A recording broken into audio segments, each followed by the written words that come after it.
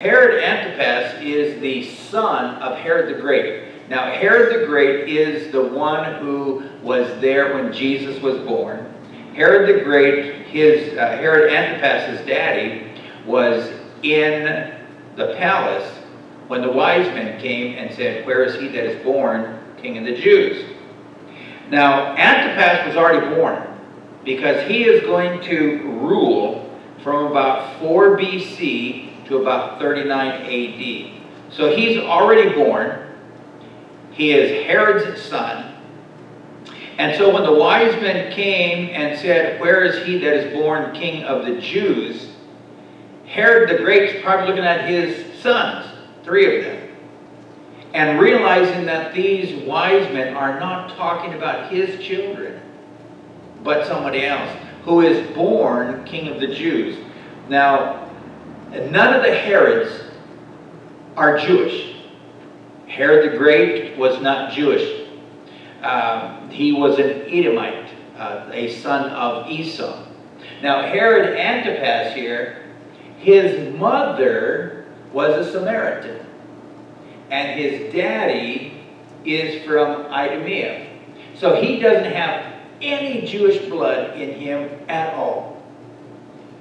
So to, I guess, sort of not tick the Jews off too bad, they make him the king of Galilee.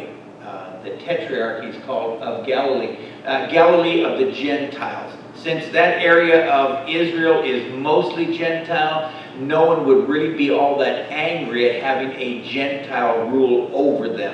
So Herod here, considered a Gentile, he is, and remember now, the Samaritans were hated people. So not only was Herod hated for being Herod, but now his son is hated because he is Herod's son, and he's also the son of a Samaritan woman. And you know the Jews don't have any dealings with the Samaritans, we're told. So he's really got a problem. And so when his land, or his kingdom, if you would, as a prince is given to him, Rome thinks it's best if he should serve in Galilee. And so he does. He's going to argue this point a little bit later, and it's not going to turn out good for him. He's going to want more control over more land. But Herod Antipas, you and I will get to know him. But this is what the Bible says. We know him from 2 instances, probably in the Bible, and this one's recorded. For he feared John, talk about John the Baptist, knowing that he was a just and holy man. And he kept him safe in prison, of course. And when he heard him, he did many things and heard him gladly. He loved the preaching of John the Baptist, but he never responded to it. And really, that's probably, if you could think of any preacher who probably could win a soul to Jesus, you would have to figure John the Baptist could do it. John the Baptist preached, and crowds came from all over to hear him. And here, Herod now has John locked up in prison. He has him brought to his chamber, or he visits him in the prison. And they strike up quite a relationship, almost a friendship, if you could, if you would here. He hears him gladly, and he hears him often, but he never pays attention to the gospel that he is hearing. And I think that's one of the sad cases that we bring about in his life. So again, he is the son of Herod the Great. So let's take a look then and see what good we could find in him. When you notice the good, there's nothing good about him personally. If you took all the bad things that his daddy did, murdering the children, his dad was a wicked, wicked man. And if you took just the bad from his dad and you put it into his son, that's what he was like. If there was anything good about Herod the Great, there was nothing good about Herod Antipas. He was his father's child with only the bad in him from his dad. He was a schemer. He was a ambitious person. You see here, he built Tiberias. He wanted to impress Rome, and you know, Tiberius is the name of one of the Caesars in Rome. And so he built this city to show the Romans what a great guy he was. And hey, I'm rooting for you guys. I'm helping you Romans out. Look at me over here. I'm getting the folks here to love you. I'm building you a city. And he's going to build several cities. One of them he's going to name Julia. In fact, 2 cities he names Julia after Caesar's daughter. Trying to really get in good with the Caesars. The problem with the Caesars is when one Caesar gets replaced by another Caesar, they don't like what the last guy did. And they're not usually a family. It's not like there's one family of Caesars. The name Caesar is a title, like king. And so there are several families and factions, really, that went into making up these Caesars. And one did not like the other. Almost never. Sometimes they were related. Maybe an uncle was the Caesar and a nephew will take over. Very rarely a son, usually a nephew or someone along that structure of family. So he's the only good we could find is that he was able to build stuff. And he, of course, even in building, his building was self-promotion. It gave him a way to connect back with Rome, so the Romans would say, he's doing a good job, let's give him more. And so he ruled Galilee for the Romans. That's the other good thing. He ruled where Jesus lived. When Jesus went to Galilee, when Jesus was in Nain, or when he was in Capernaum, or wherever he was at up there in Galilee, making his tours around Galilee, he was making a tour through the area that this man was the king of. And then in the last stages of the life of Jesus, you remember he went to Perea, which we call the other side of Jordan. And he was also the king on the other side of Jordan as well. So Jesus did most of his work. Now here's the thing. This man has Jesus walking around his kingdom. He's got John the Baptist living in his palace. And with those 2 great men, he never hears the gospel. I mean, not that he didn't hear it preached, but he with his own ears, they hear with their ears, but their ears are dull of hearing. And so here he has, if anybody, when he stands before Jesus in heaven, and he is sent to hell, he has absolutely no right to complain about going to hell, because heaven itself came down to him. In fact, you'll recall, well, let's go to the next. We'll take a look at the bad, because then we've got more to talk about. First of all, he was consumed by power. We said already he was ambitious. Constantly looking how he could get more power. This man, you look at that list up there. You notice he divorced his wife to marry his brother's wife. Give you an idea of how immoral this guy is. Now, his wife, his first wife, is the daughter of Artemis, who happened to be the king of Arabia. Now, Jews and Arabs don't get along. Jews and Samaritans don't get along. Jews and Edomites don't get along. And this guy's connected to everybody that the Jews don't like. I mean, his mama was a Samaritan, his daddy's from Edom, and his wife was an Arabian. So there was just really nothing, as far as the Jews could see, there was nothing likable in this guy. He travels to Rome, and while he's in Rome, he meets his brother's wife. It's actually a half-brother.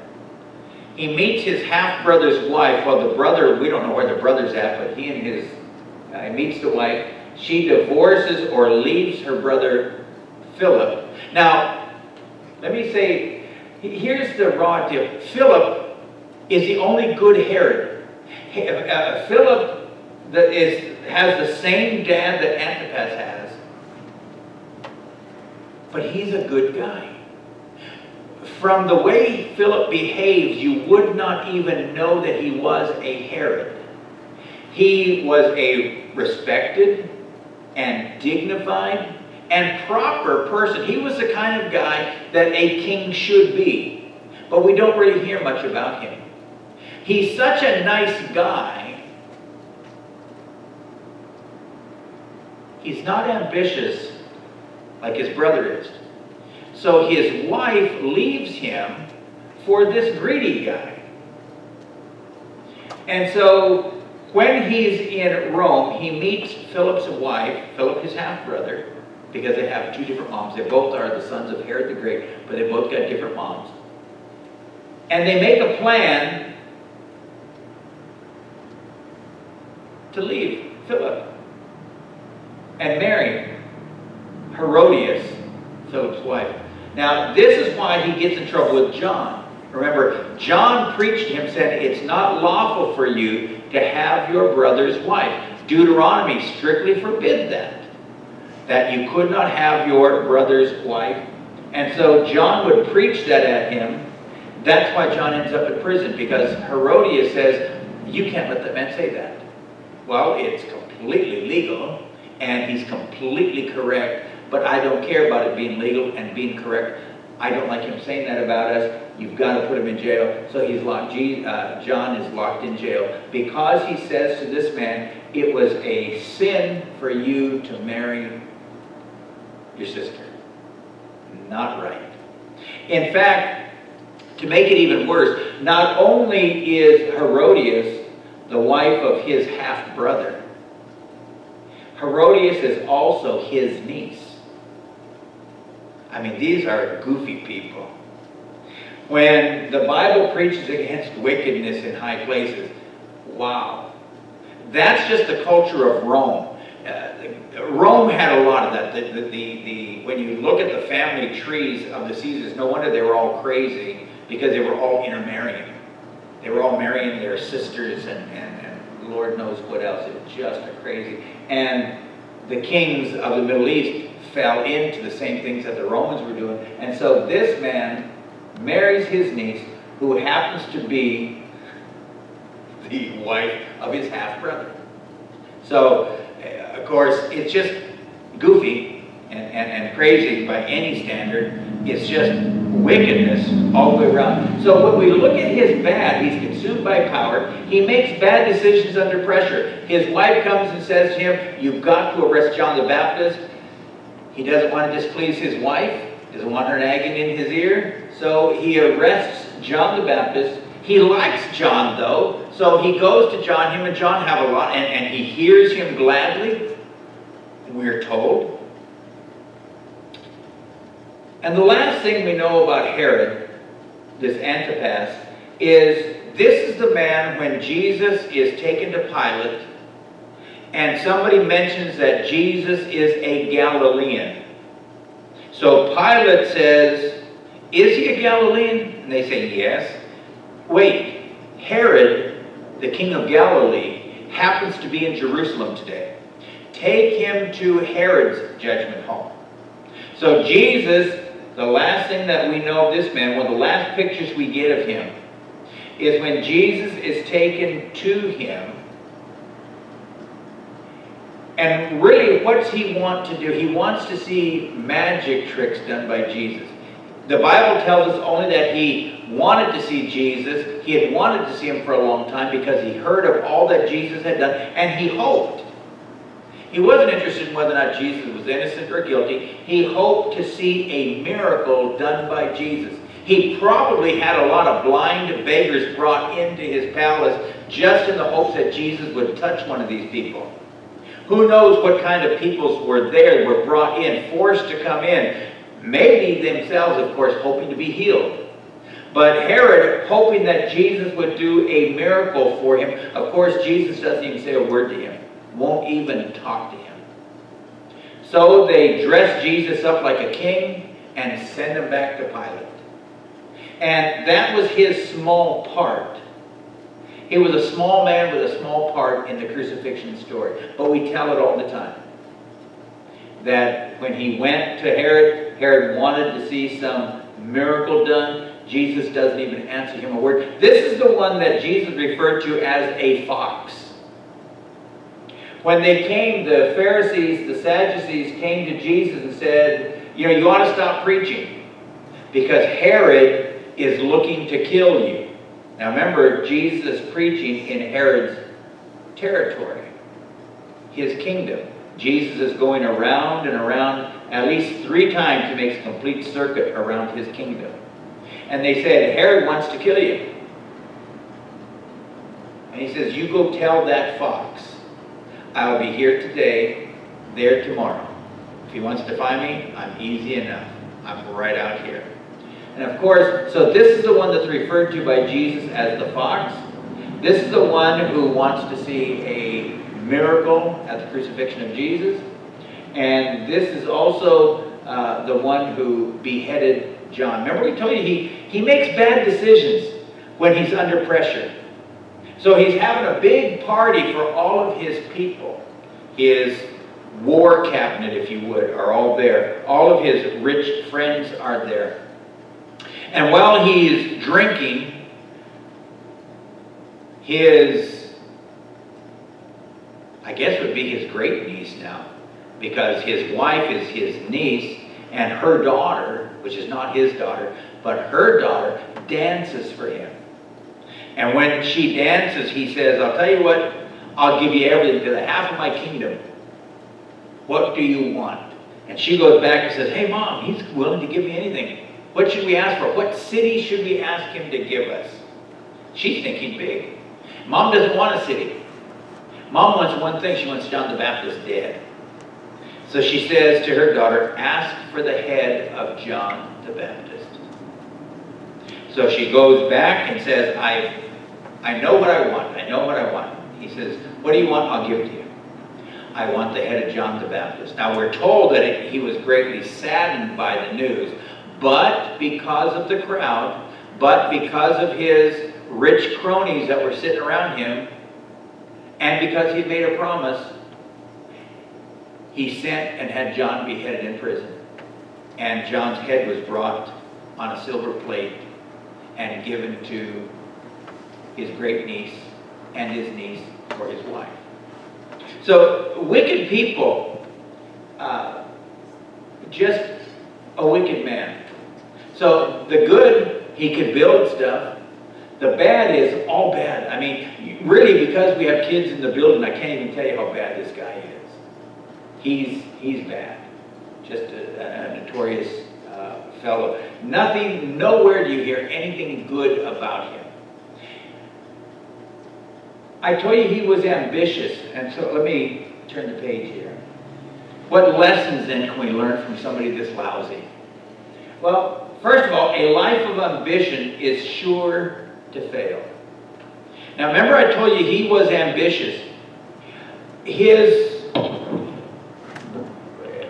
nephew, I guess it would be, comes along, and he has got another relative that you know from the Bible. Herod Agrippa the First. Now Agrippa you know from the stories of Paul. So King Agrippa doesn't like him. And Agrippa wants to rule the kingdom. He thinks that all of Palestine should be united and given to him.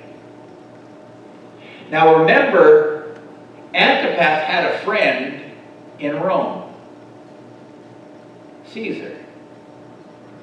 But Caesars don't last forever.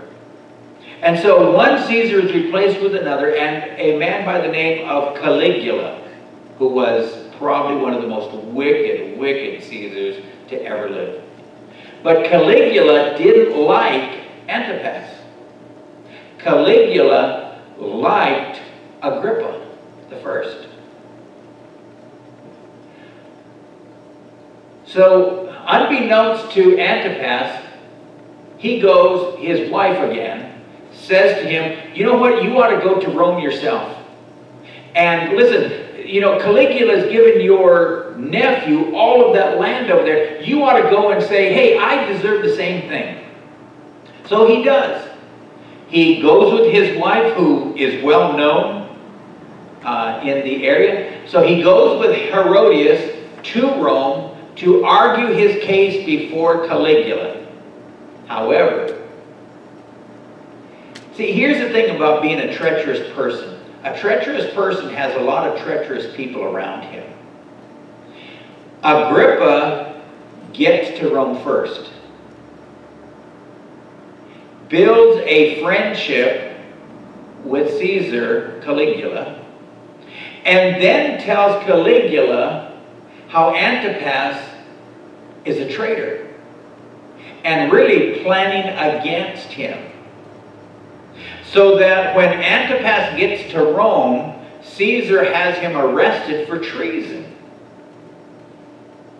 Nobody really knows what that treason was except for whatever it was that Agrippa told Caligula. But Caligula was a very suspicious man. He was crazy and probably paranoid and all those bad terms that the psychologists use.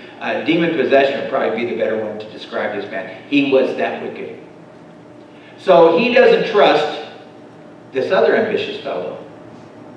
So when Antipas comes to town, instead of getting a kingdom, he's arrested and exiled to Lyons, a city in Gaul. Today we call it France, right? Lyon. But he is sent as a prisoner now to Lyons, all because he wanted a bigger kingdom. And his treacherous relative, and it gets confusing as to their exact relationships because everybody's intermarried there, is just a little craftier than him. And so his end, not glorious at all. He is taken and sent as a prisoner and dies in exile away from Rome, away from power. Gaul, or France, was the frontier back in those day and times. And so he was exiled to the frontier where all the fighting was being done, where the line was constantly shifting as to who was in control of what area all the time. The Gauls were constantly fighting with the Romans, and this is where he is sent to finish out his life in this worn-torn. It'd be like if you were sent to Syria right now, and we said, okay, you ticked off Donald J. Trump, and so he bought you a one-way ticket to take your pick. You can have Afghanistan, or you can have Syria, or we'll even let you go to Iraq. Which of those places? Maybe North Korea would be one of your priorities. See, that's the kind of idea. That's what Caligula did to this guy. He sent him to a place like that, like you and I would not want to go to. And that's where he ends his life. And so a life of ambition, I tell you, is sure to fail because there's some other ambition. And the problem with ambitious people, they don't trust each other. And so one ambitious fellow to another, you're going to meet somebody who is just as ambitious, if not more ambitious than you, and they're going to want what you have. And so Philip, whose life, he lost his wife, but probably a good thing, because after all, he lost Herodias. And how good could that be when you lose her? Maybe he was slightly devastated for a while. This man left, remember his first wife I told you about, whose dad was the king of Arabia? The king of Arabia goes to war with this guy for almost the rest of his life. There's always this war going on over there. Very costly war. It wears down his treasure chest. And that's probably part of the problem with the Romans. They're trying to keep peace all over the place. And this guy's causing a war that doesn't need to be waged. And so taking up Roman resources, maybe that's where they get the accusation that he's really a traitor. Because he's not working for the peace. Pax Romana. He wasn't working for it. Second point that we make here is opportunity for good often comes as a choice to be made. He had a choice. He could have let John the Baptist go. And he didn't. He could have agreed with Pilate and found no fault with Jesus, but he didn't. You see how history would think of him a little differently if he had simply said, I find no fault in this man. Instead, he's angry because he didn't see a miracle. Shows him to be a very small man. He had a lot of choices. His wife, he could have stayed with his first wife and had a wealthy kingdom. But instead, he makes the wrong choice. So he spends the rest of his life going to war with her dad, who happened to be the king of Arabia. You can do good. And see, it comes down to choices that we make. We have the chance to do something for God, and it almost always comes as a choice. You can either do this or you can do that. And if we choose wrong, then we bring shame to God. If we choose good, then we can bring honor and glory. So sometimes we think, how can I do something great for God? Just make the right choice. Just make the right choice. You have to always, and this, of course Herod didn't do this, he never asked himself, what does God want me to do? Because if he had ever asked himself that question, he probably wouldn't have done any of the things that we know he has done. He never concerned himself with what God wanted, only with what he wants. I want this, I want this, I want this, I want this. How do I get it? Well, I can lie, cheat, and steal. I can lie, cheat, and steal, and I can lie, cheat, and steal. And then one day somebody came by and said, hey, I want what he's got. How do I get what Antipas has? Oh, I know. I'll lie, cheat, and steal. And so somebody lied, cheated, and steal. He loses everything, ends up a prisoner, because he made the wrong choice. You know, if he had chosen not to go to Rome, I will be satisfied. Isn't that what Paul tells us? That we're supposed to be satisfied with what I have. He wasn't satisfied. Paul said, in whatever state I am, I have learned therewith to be satisfied. He wasn't satisfied. So he goes to Rome looking for more, and instead ends up with less.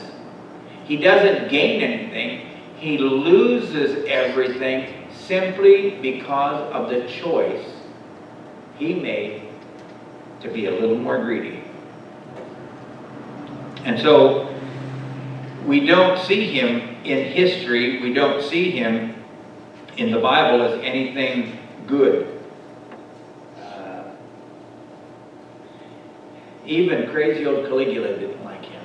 And you got to be pretty bad, because he likes bad people. And so, wow, what kind of a character must you be that even Caligula didn't like you? Let's pray.